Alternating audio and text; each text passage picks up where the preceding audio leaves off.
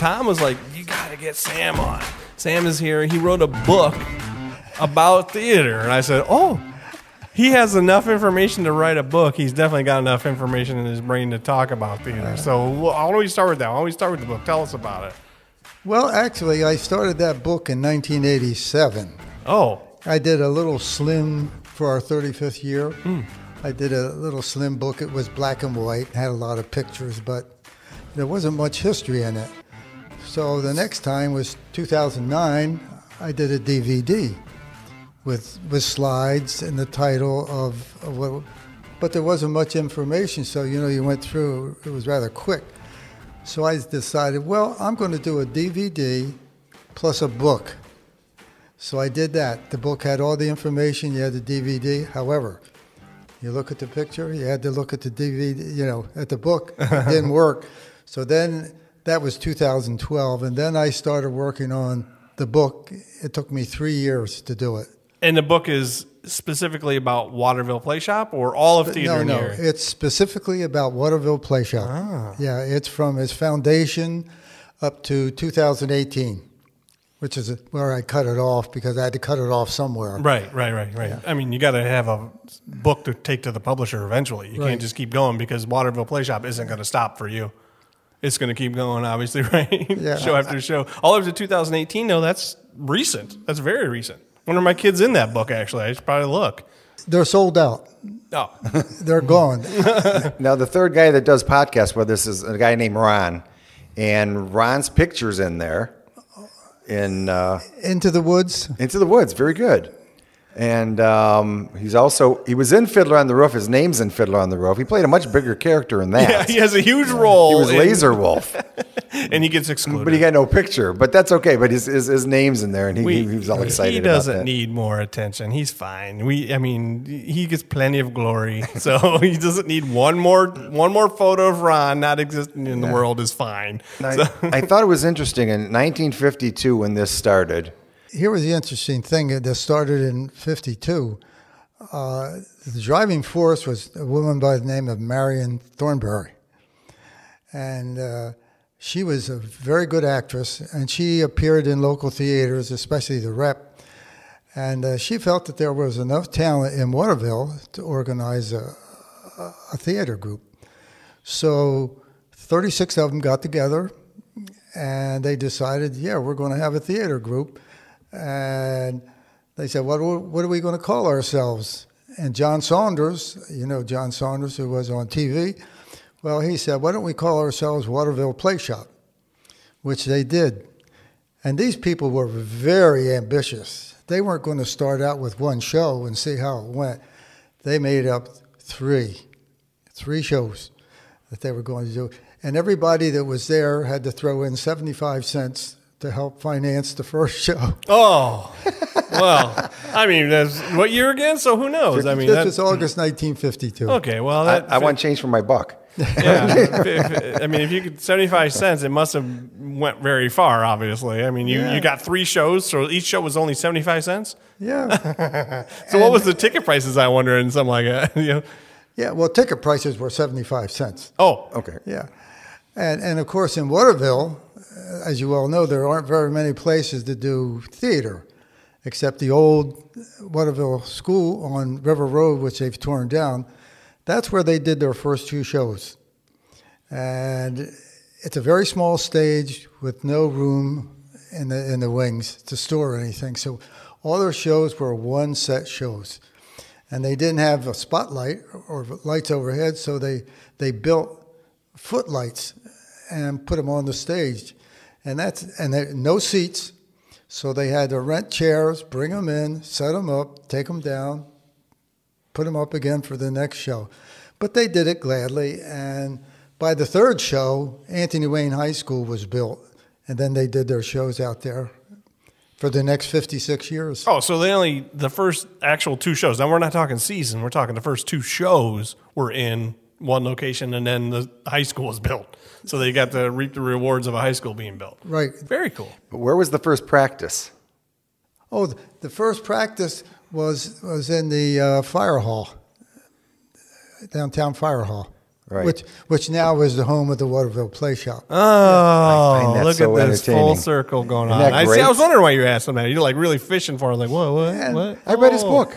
And it depended. If it was a small cast, they usually had it in their home. You know, there was, because the stage down there wasn't very big. It's when they got out to Anthony Wayne that they The needed rehearsals more. in their home? Is that what you're saying? Yes. Oh, okay. All right. Sure. So somebody just had to just Yeah. push some chairs and couches out of the way, kind of like we just did here. We just pushed some chairs out of the way and started doing our thing. So So when did you get involved? One of their rehearsals was up at the funeral home here. Really? Yeah. Is that Pinert? No, that's No. that's in White Yeah. House.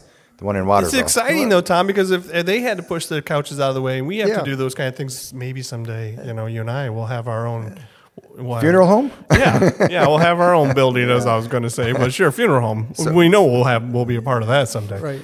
When did you get involved with Waterville Playshop? Well, it was inevitable. Ah. I moved to Maple Lane in 1969. On one side of me was Herb Wyatt and Jan Wyatt, longtime Waterville Playshop members.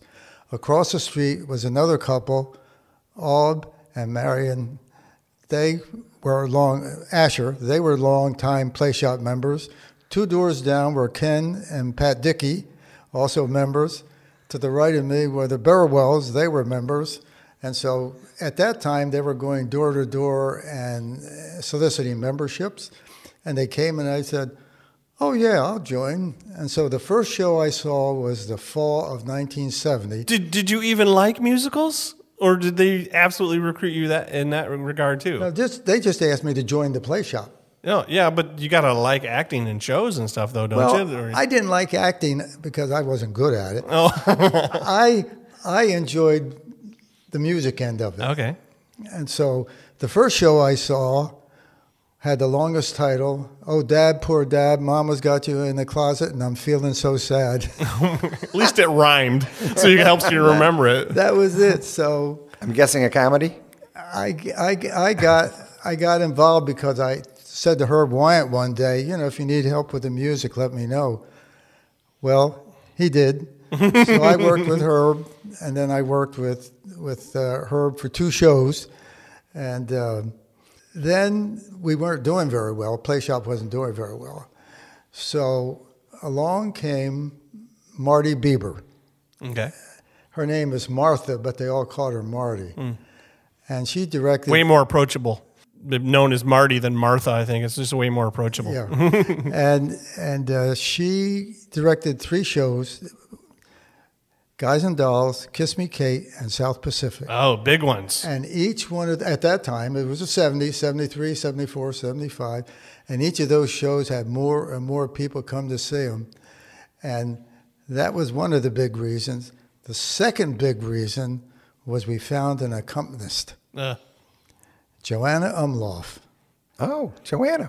I know Joanna. You know Joanna? Yeah, she goes to our church. Yeah, she goes to our church. Well, we were going to have an orchestra for Guys and Dolls, and we needed a rehearsal pianist. So one of the members on the board, Bill Umloff, said, well, let me take this down and show my wife and see what she thinks. Well, the vocal score is a reduction of the orchestra, big chords in both hands. And she looked at it and she said, yeah, I'll do it. And I was amazed. Well, as we went through, the orchestra never materialized, and Joanna played for the show. There was Joanna and a drummer, and she went on to play for another 30 years. I don't think in 30 years she missed 5 notes. That's how outstanding she was. Yeah. Wow. I'll have to say something to her. Now you know that she's such a big deal. Yeah. You thought she was just some regular old person Well, wandering she'd through sit your with church? Sam. She sits with you now and then, doesn't she? Yeah. In church? Yeah. And when we did some of the things at church, she played piano for us.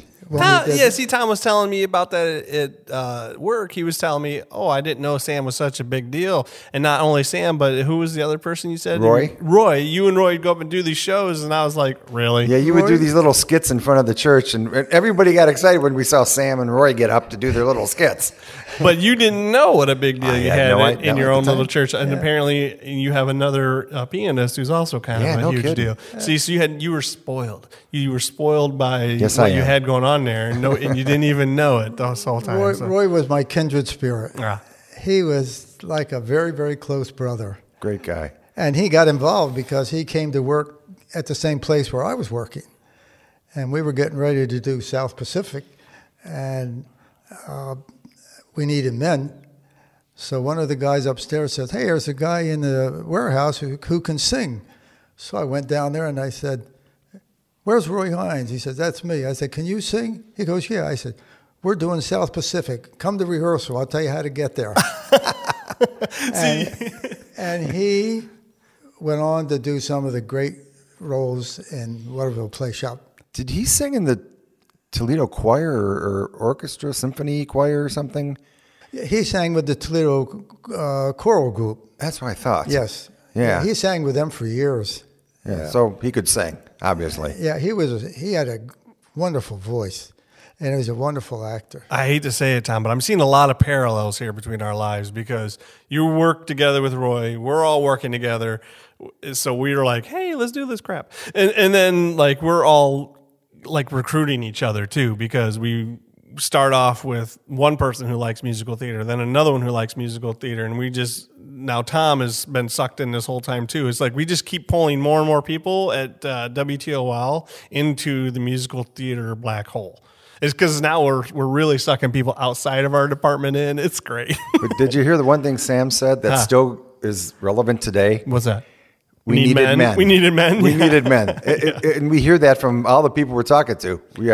We need men. Yeah, where's the guy who can sing? You can sing. I'm not asking. You're coming. Yeah. Well, early in Playshop's history, they did not do musicals. Yeah. For the first... That seems to be recurring with a lot of theater groups. First 4 or 5 years, they did drama, comedy, and then... as happens so often in organizations, somebody comes along, has a better idea, and it picks the organization up and they go on. In this case, it was Dick Dean. You've heard of Dick Dean. And he taught choral at Waite High School. And he said, we ought to do a musical. Well, the problem with the musical is, first of all, the rent and royalties are about 3 times money. more. Yeah, that's the first thing. And then you need accompaniment.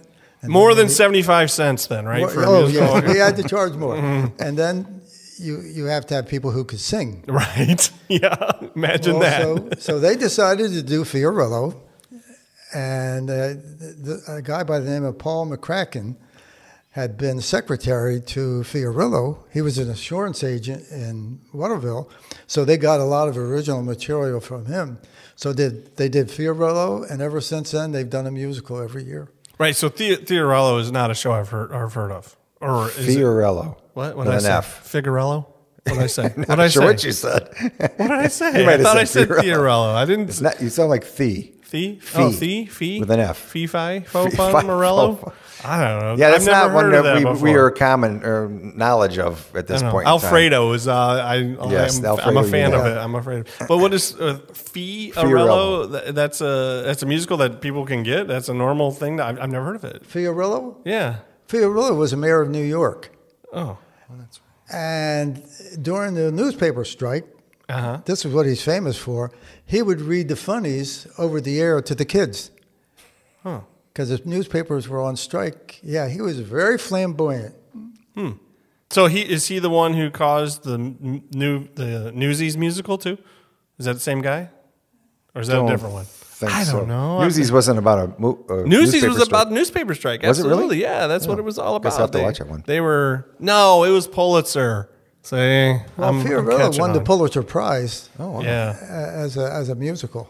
Oh. So have you performed in many? Yeah. What was the first one you performed in? That I performed in first musical was a little play called Little Me. And what's that about?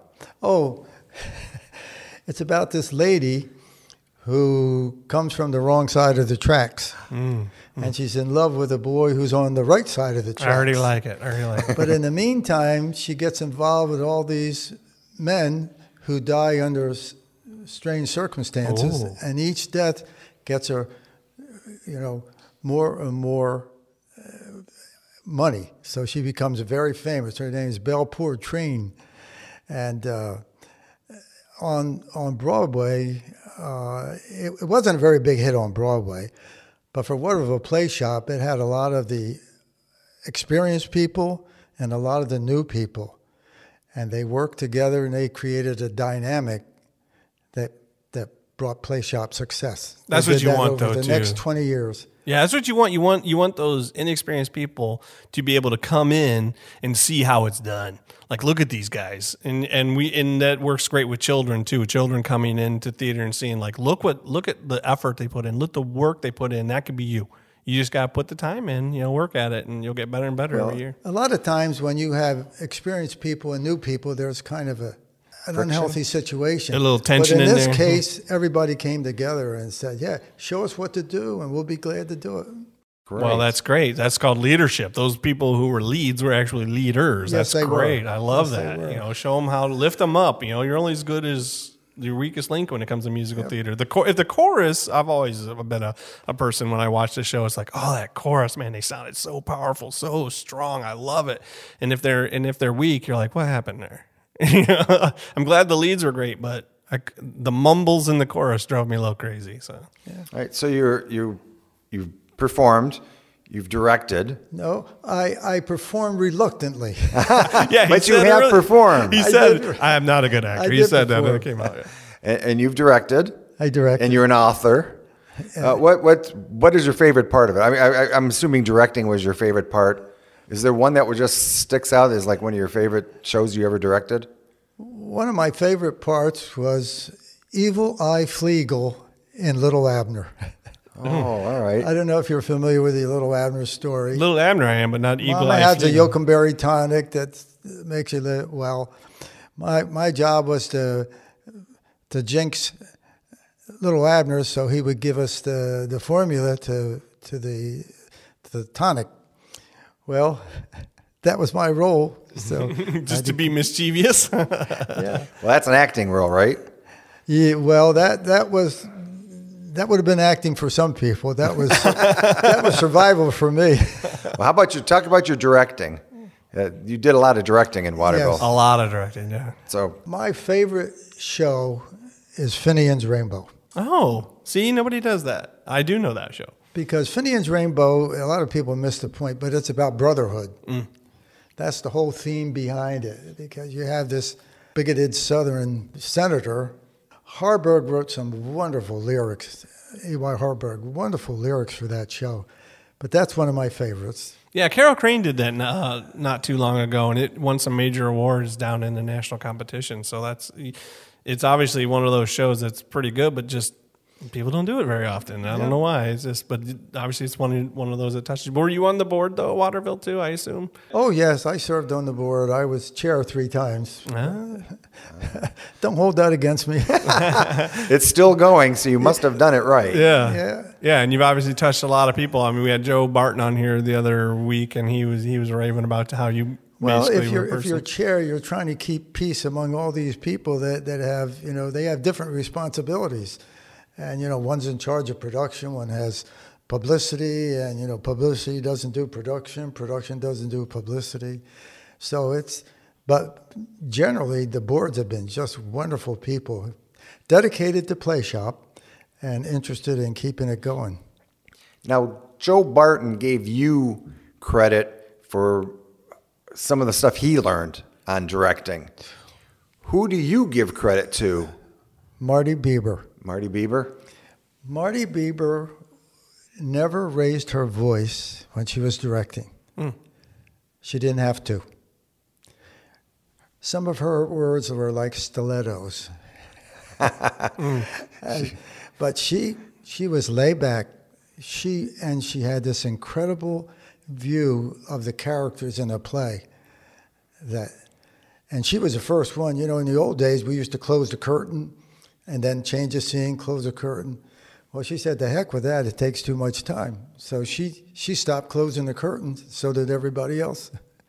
Yeah. So the lights went down and they changed the scene and it moved on. And it gave the audience something. They were up there watching what's going on. Sure. What else have you done in the way of, you've got those credits, acting, whether you like it or not, directing and chair. What else have you done for Waterville Playshop. Really got through like chapter 1 in his book. He's got a whole lot of stuff to still talk about with just the book alone, just the history. Another one of my proudest achievements that I did with Marty Bieber and Joanna Umloff was called Jukebox Saturday Night.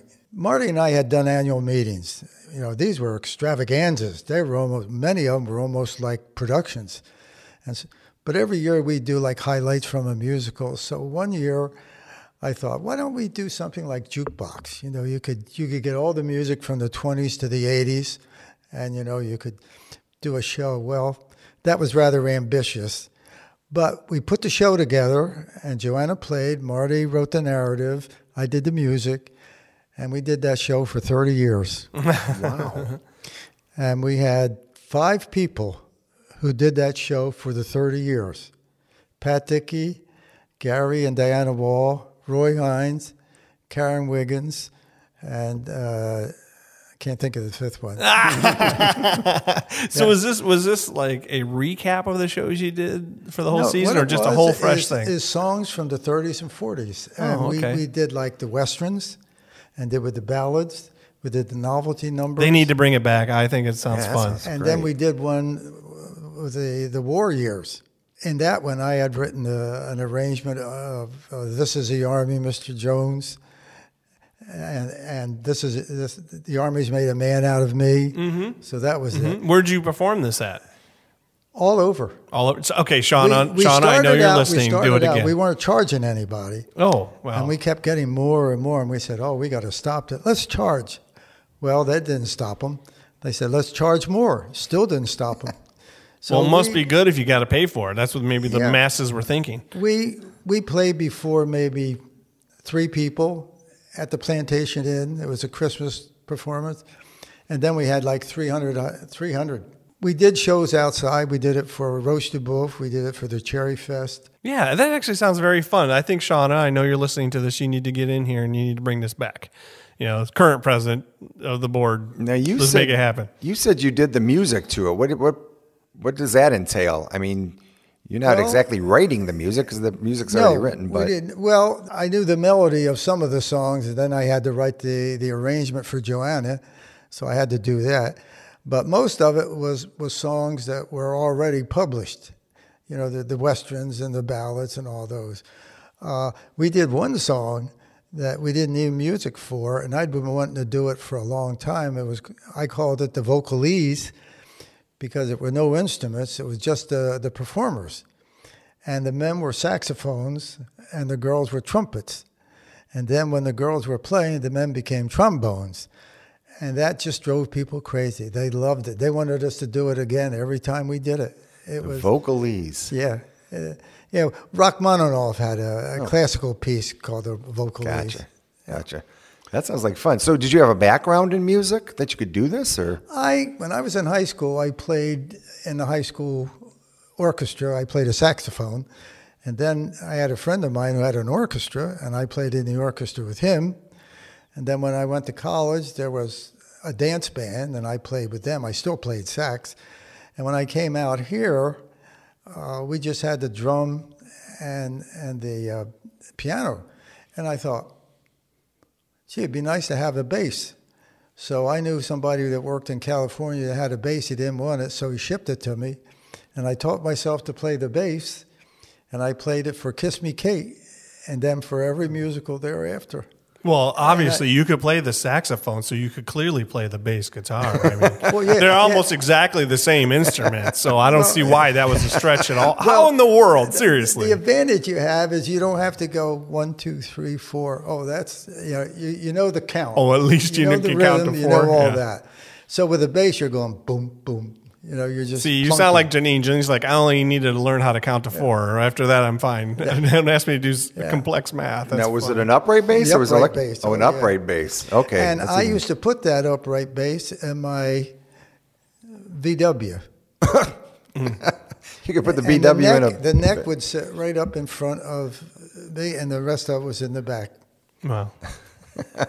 That's me every time I have to do any kind of home construction. So I'm holding it all the time with the beams just in my little. That's a great visual. Kia Soul. Yeah. So you played saxophone, bass, and for a while I played flute. Of course. Because another instrument that at least has fingerings like a saxophone. So you move into Waterville, and you were surrounded by all these people, and then they found another gold mine in you. It sounds like they're like randomly knocking on doors, and you go, "Hey, do you like musicals?" And you're like, "I don't know, do I? Do you like plays? I don't know, maybe." And you just signed up anyway.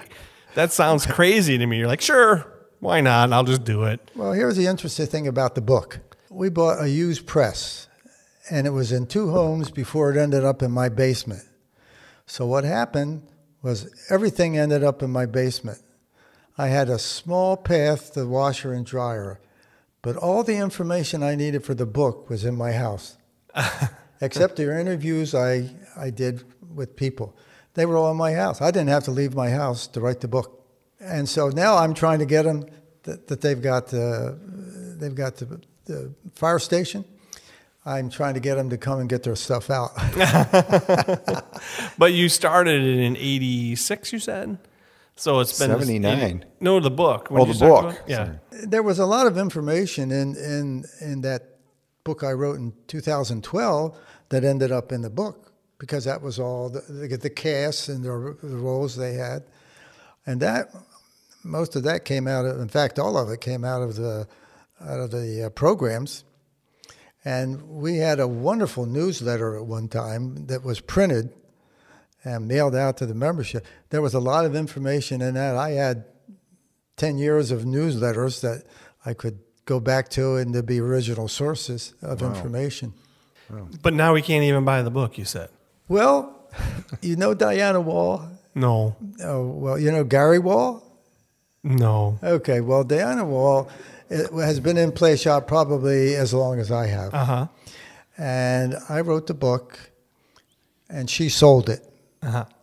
Because I'm not a salesman. Gotcha. I can write the book, I can play the music, but don't ask me to sing and don't ask me to perform. So she sold the book for me, and we sold out.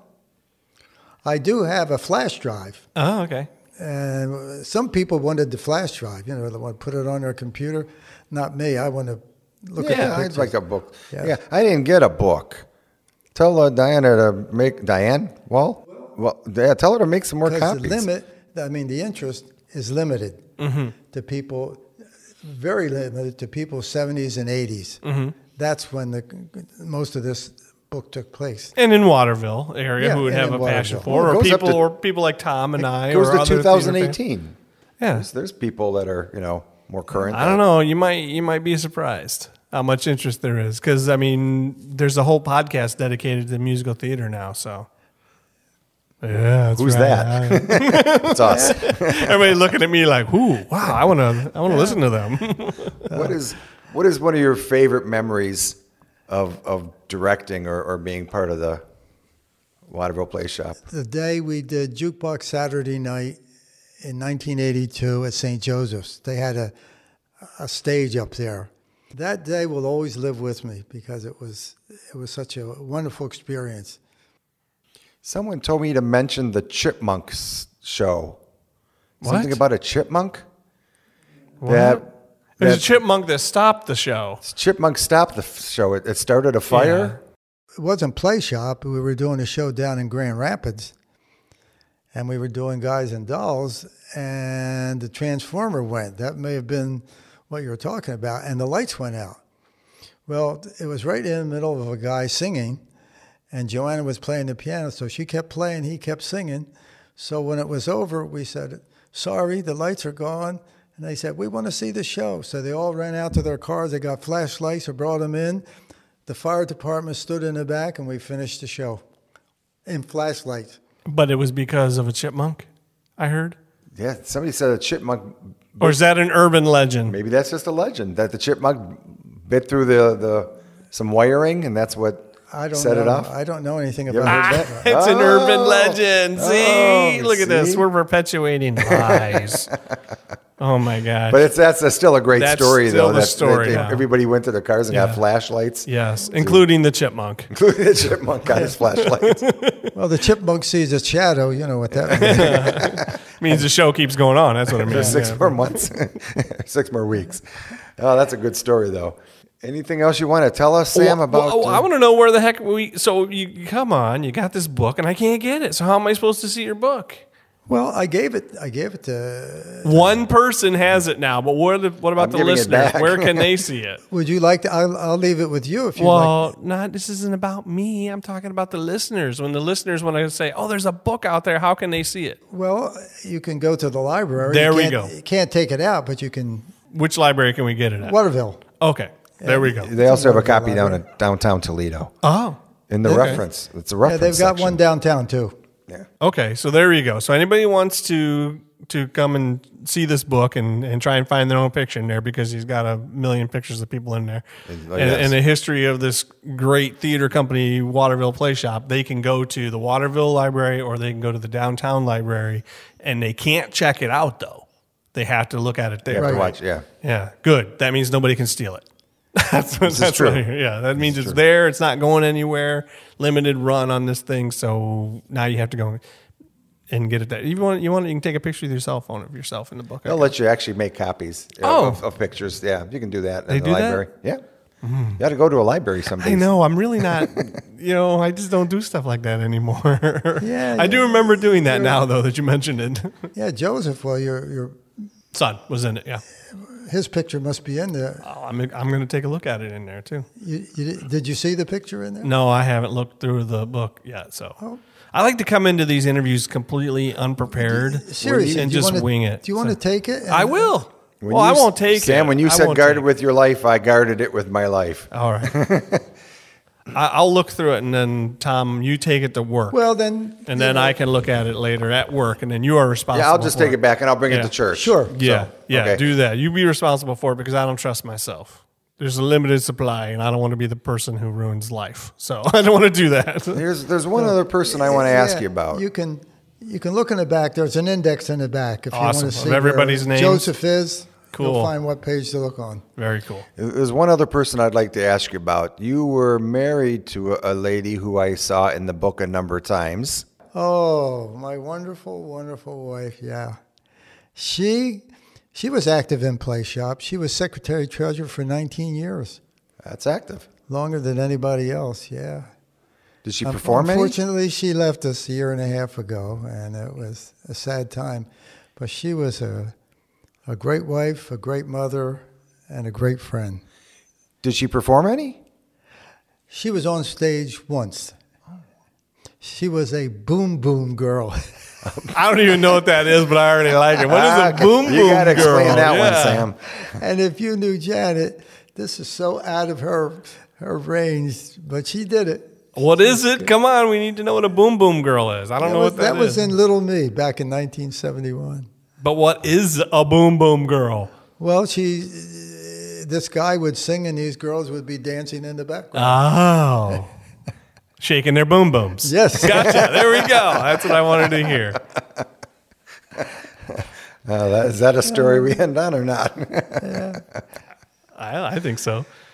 Unless there's something else, I think we've got what we need. You've been fantastic, Sam.